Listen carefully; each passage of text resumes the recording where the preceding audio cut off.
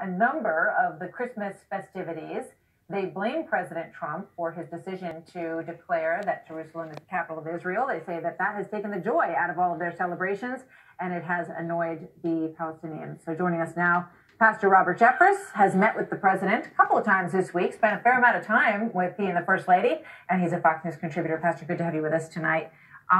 Thanks. First of all, explain to us the irritation about the decision, which is, obviously on the face of it, but this decision to remove the Christmas celebrations from Nazareth is quite striking, really, when you think about it.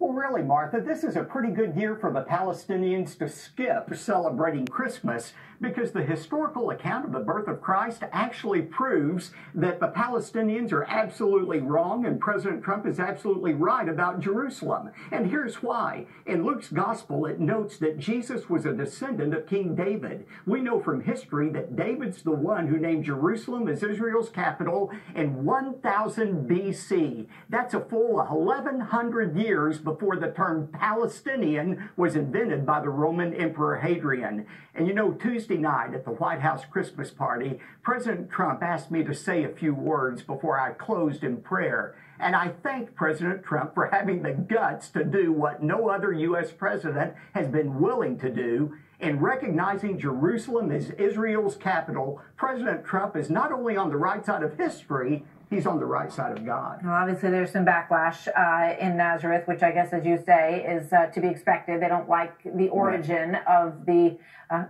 Christmas story and the Christmas tradition. So let me just take a look at a Pew poll that we also found interesting, and I think that people who believe that Christmas is a Christian holiday will find it a little bit disheartening.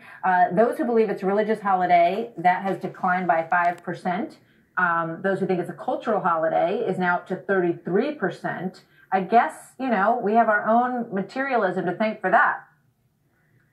Well, I think so. And look, the tendency of any culture is to become more secular. And as that happens, unbelievers feel empowered to come out of the closet and share what they really believe or what they don't believe. But Martha, opinion polls don't change historical fact.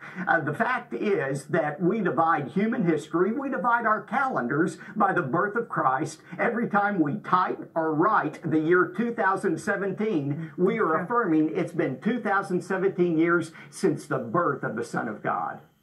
Quickly, what's your message this Christmas to Christians who really want to keep Christ in Christmas and to the rest of the country? Well, I would remind people that no matter what happens in the world, as the world gets darker and darker, the light of the gospel of Jesus shines that much more brightly. And we have so much to celebrate, and that's what we can concentrate on this year. Pastor, thank you very much. Good to see you as always. Quick break.